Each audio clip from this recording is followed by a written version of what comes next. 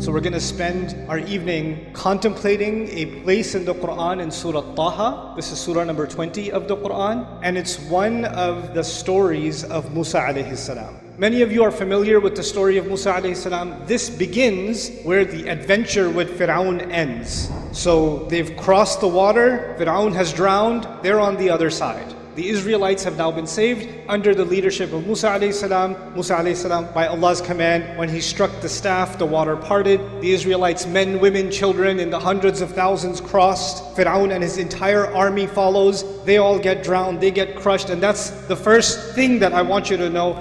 Now they're on the other side. The first thing Allah wants you to know is the way Allah spoke to them directly. Ya Bani Israel, children of Israel, قَدْ أَنْجَيْنَاكُمْ مِنْ عَدُوِّكُمْ, we have now rescued you from your enemy. We've just rescued you from Fir'aun. Okay, so now what? وَوَاعَدْنَاكُمْ جَانِبَ الطُّورِ الْأَيْمَنِ, and we have taken a promise from you right on the right side of the mountain. What is this talking about, the right side of the mountain? Way back when Musa alayhi salam ran away from Egypt, if you know the story. And then he got married and he had a new life. And one day he's traveling with his family and he sees what? He sees a fire. And he saw a fire on the right side of a mountain.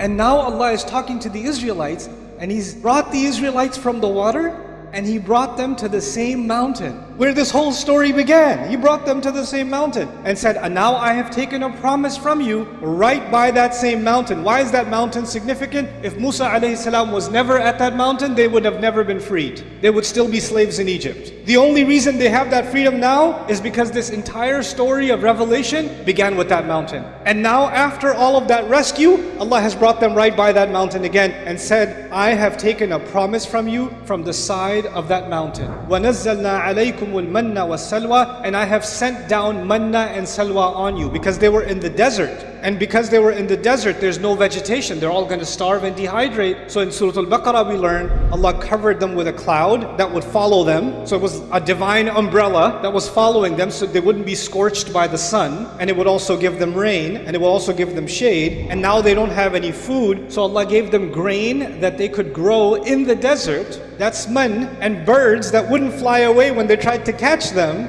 because otherwise they wouldn't be able to eat. And that was salwa. So their proteins and their carbs and their hydration were taken care of. All the essential nutrients are done. And then the regular water supply, Allah had even given them the rock that broke up and it became 12 springs. فَانْفَجَرَتْ مِنْهُ اثْنَتَا عَشْرَةَ عَيْنًا. So all the stuff they needed to survive after crossing was done. Now Allah is making a brief reference to it here and saying, we rescued you from your enemy. We took the promise from you from the side of the mountain, and we've given you manna and salwa, meaning we've not only given you freedom, we've given you the resources to be able to survive and live a free life. Fine. But then Allah says, كُلُوا مِن طَيِّبَاتِ مَا رَزَقْنَاكُمْ, eat from the good and pure things that we have provided you. What did Allah provide them? Allah provided them manna and salwa, and He provided them the water that I mentioned. Okay? There's nothing else. There's no ketchup. There's no salt. There's no pepper. There's no salad. There's no dressing. There's no fries on the side. Nothing. You got nothing else. And you get the same food for breakfast. You get the same food for lunch. You get the same food for dinner. And if you're in the mood to drink something, what you gonna get? You're gonna get water. There's no juice. There's no fruits. There's nothing else. And this is not the story here. It's the story in Baqarah. But in Baqarah, they got tired of eating the same food. This is also a test. But I'll briefly comment about that test to you.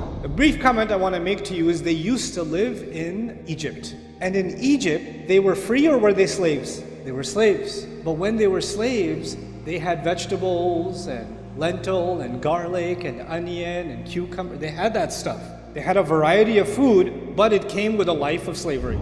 Now they're free. And now they don't get a variety of food, they only get one kind of food. Some of them started saying, hey, can you make dua to Allah? I miss some of the old food from Egypt, man. Some in baqliha wa qithaiha wa fumiha wa adasiha wa basaliha. Surah Al-Baqarah, they went to Musa and said, Ya Musa, Allah likes to listen to your du'as apparently. He could split water for you. I think He can arrange for a little bit of salad too. So why don't you ask Allah, and here's the grocery list. So they gave him a list of vegetables to ask for. Because manna and salwa is good, but I mean, we got a little. So they gave him a list of things to ask for. And the reason this is important is because if you were in prison and one day you got free, and after you're free, you're like, man, I miss that prison food. That jail cell, that mush they used to give me, can I go back to, can I get that food? If you miss prison food, then it's the same as saying you miss what? You miss prison. Allah tested them, and Allah is showing them that the price of freedom is you had to let go of some of the things you became used to. You had to get out of your comfort zone. That was the price of freedom. So when they told Musa that we miss prison food, then they were actually not appreciating the taste, not of food. They couldn't appreciate the taste of freedom. They couldn't appreciate that. Allah says to them,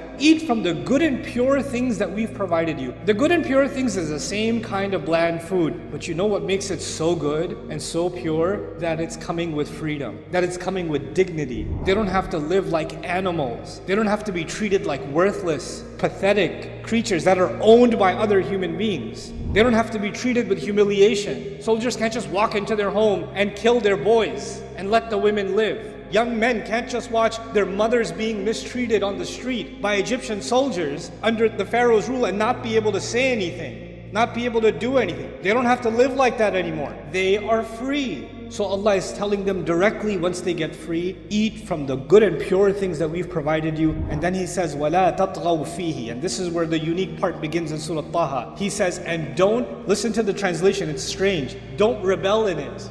Don't be rebellious in it. What is it referring to? The food. How do you rebel in food? What does it mean? Allah is saying, eat from this food and don't rebel in this rizq. Allah is saying that when I give you blessings, you get so drowned in those blessings, you get so comfortable in those blessings that you start taking those blessings for granted. And as a result of taking them for granted, you feel entitled. And when you feel entitled, you start disobeying Allah in all kinds of ways. This is an interesting formula Allah is talking about that He has talked about with other nations. So I'm going to take you to some other nations and then come back here. Allah describes, He criticizes disbelievers all over the Quran. But there's one particular kind of people that Allah especially goes after in the Quran. They're called al-mutrafin. The mutrafin are people who basically live large. If they want to have a meal, there's like a whole feast. If they want to go on a vacation, they're going to take an entire entourage with them. They don't want to go to the beach, they want to take their yacht to the beach. You understand? The people that live super large and splurge and spend and spend and spend. You know, people that have fancy weddings or parties and they give every guest that comes, they give them a diamond something or a gold something. And like, why did you do that? Or you give everybody a car. You're just spending and spending. These people are called mutrafin. And Allah has a lot to say about those people, that those kinds of people become the most reckless in terms of Allah. They don't remember Allah at all. They get so lost in their luxury and they become so entitled that they develop what you can call nowadays God complex. They become like that.